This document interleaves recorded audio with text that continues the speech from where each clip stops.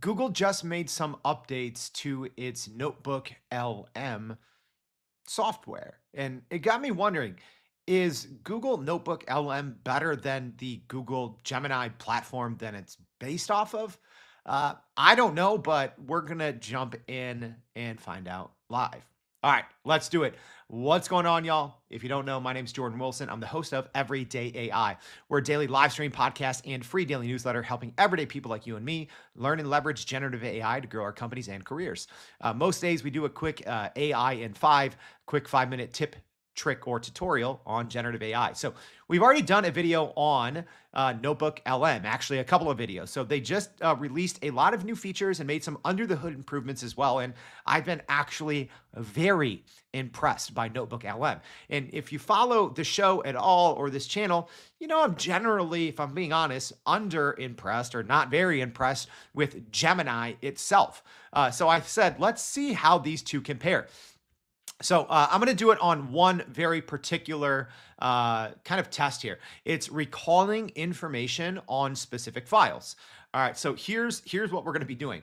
I have essentially a bunch of different transcripts here. All right, and I'm going to be this is a needle in a haystack test. That's why this is NIH, right? So essentially, I hid a bunch of information in these files, and these files are pretty long, right? So as an example, we have about 400 pages of information, and then I just have some random information that I snuck in there. So this is going to test is Notebook LM maybe better at retrieving accurate information than the Google Gemini model that it's built on top of? I would doubt it. I would be surprised, but I don't know, y'all. I do these live, unscripted, unedited. So let's jump in and find out. So here's what I'm going to do. I'm going to try to do these the same way. So I'm going to go to Google Docs here. All right, and then I'm going to type in, let's see, here they are. So here's my 4 documents, and I'm going to insert those. All right, and then you'll see they're adding them as sources on the left-hand side. It's probably going to take here a minute. So while we wait, I'm going to jump in Gemini and kind of do the same thing. All right, so here I am in Google Gemini. I'm going to click Add Files, and I'm going to do Add from Drive. So I'm going to try to do it the same way, just to make sure everything's kind of the same. All right.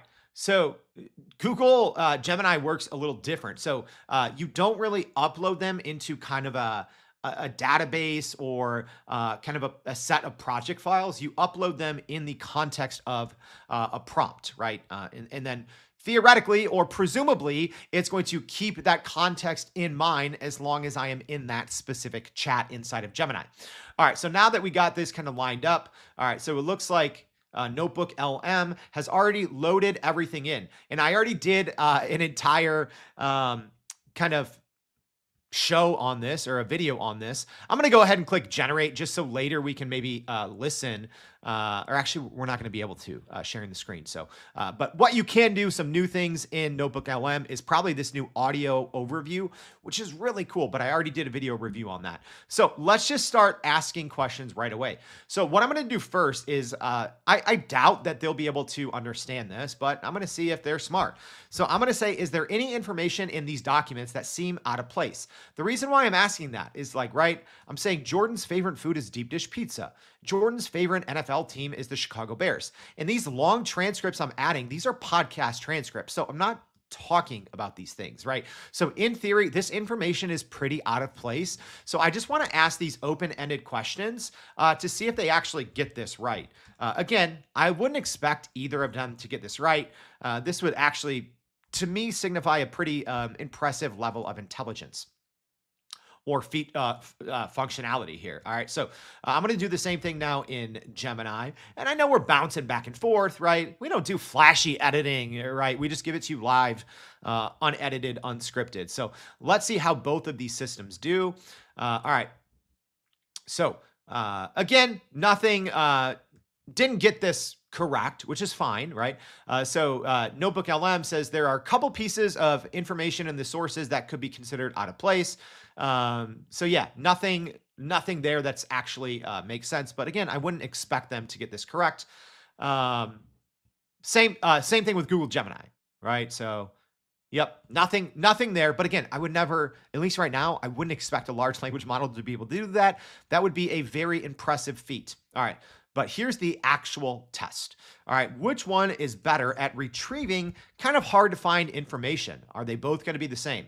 All right, so now I'm going into the chat and, oh, that's not the correct question. Let me copy this. There we go. All right, so I'm saying, where does Jordan live? All right, no other context. But this information is in there. Remember, it's kind of out of place. So I'm going now into Gemini. I'm doing it at the same time, seeing which one's kind of faster. Pretty fast. All right, so there it is. Jordan lives in Chicago. It looks like apparently I mentioned this in one other place. The thing I love about NotebookLM is it gives me these citations, so I can click on them, and then it takes me. There it is. There's that's actually not the hidden one. Apparently, I did say this twice. Okay. So it found that kind of hidden information. And then let's see. I'm going to exit out of this. Let's see how Gemini did. Very strange. All right. I don't know if I've ever mentioned Des Moines, Iowa. But it says I am from Des Moines, Iowa. Clearly, yeah, no, that's wrong. All right. So it says that it used these sources, and that's wrong. Also interesting here, this is maybe where we're running into problems. Keep in mind though, I am on the paid plan of Gemini. So I'm pretty sure I am, right? Gemini, yeah. I'm pretty sure I'm on Gemini Advanced. All right. I'm actually going to pause this and double check. All right, I did just confirm I am on Gemini Advance, the Gemini business plan. I thought it used to say that. I thought it used to say Gemini Advanced up there, but they're always changing this, so I don't understand why. All right, so now it also looks like, all right, here we go. So interesting. Apparently that exceeded Gemini's context window. So, I mean, right off the bat, we're already seeing that there's a huge advantage here to NotebookLM. You know, you can just work with so much more data. All right, let's try the next one. What is Jordan's favorite food? All right, so I'm going to go in here. We're going to ask NotebookLM. Interesting. So here it says the sources do not contain any information about Jordan's favorite food. All right. Interesting. So I'm going to try again here. And again, I don't think this is actually going to work inside of Gemini because it says right here, files and prompts exceed Gemini's context window. So I'm going to ask this again. Let's see if it uses those as a source still. So, okay, it says reading your documents. So same thing. Jordan's favorite food is not explicitly mentioned. So this is interesting because I actually assumed that this would work correctly inside of NotebookLM, but it didn't, unfortunately. All right, so let's do one more. Actually, two more. I got two more hidden, and I did write, you know, what page this was on, and then the number of pages in the document, right? So just to verify these things. All right, so now we're going again.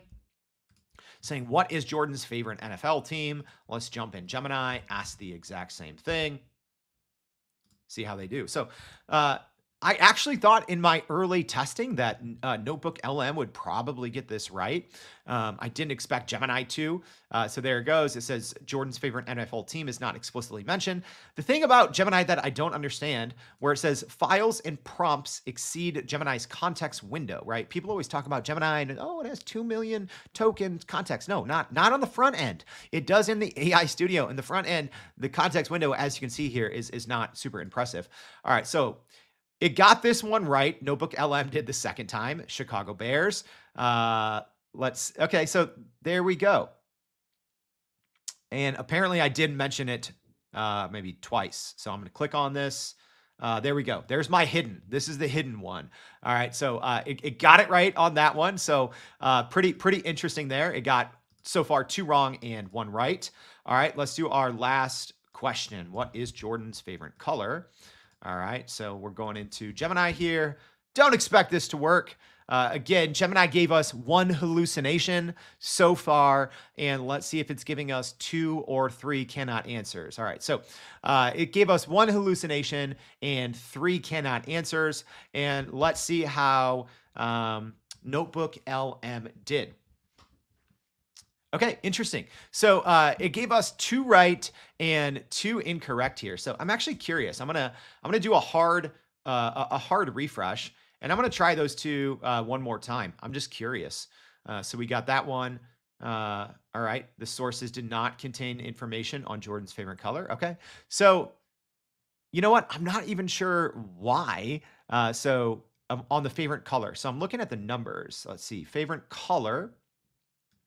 Okay, that's page 96 out of 119 pages. It got this one correct, though, 109 pages, and that hidden one was on page 91. And then the other one, let's see, the other one that it got incorrect, uh, you know what? Let's just do this. Let's do them all at once and see how it does. All right, and we'll give Gemini another try, even though I don't expect it to work here. So, yeah, a little bit longer of an AI in 5, y'all. I'd like to also, for you guys to see kind of inside how I'm constantly doing these tests on different large language models when they get updated. So, yeah, you'll see here Gemini, like we said, 1 hallucination and 3 non-answers, and then I'm going to see when we did all 3 at once. So here we go. Chicago, nothing on the favorite food. Chicago Bears. And there we go. This time I got this last one correct.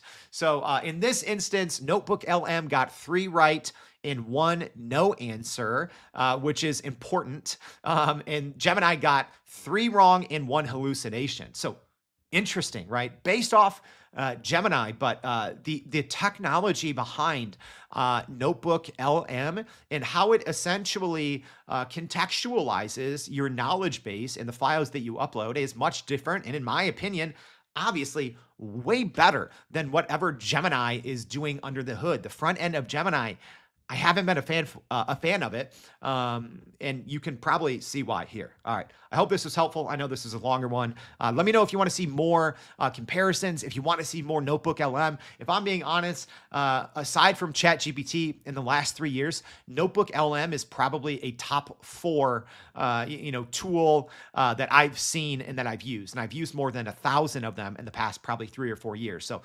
extremely impressive, worth checking out. Also worth checking out youreverydayai.com. Sign up for the free daily newsletter. Let me know on this channel if this video was helpful. Please subscribe. Let me know what else you want to see, and I'll see you back for another AI in 5 or AI in 13. Thanks, y'all.